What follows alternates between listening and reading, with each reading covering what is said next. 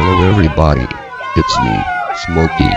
I regret to inform all you stalkers out there that Erin Colton is now engaged to be married. Personally, my heart is broken. I was hoping that I could be the first cartoon character to score with a real woman. I am also very angry at News 12 for all the drama about the loose pit bull. I wanted to see Erin Colton hit it over the head with a shovel, light on the air. Weather boy Rich Hoffman especially pisses me off.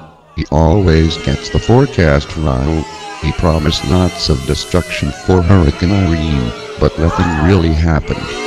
I am very disappointed. I am going to call Cablevision right now to cancel my service.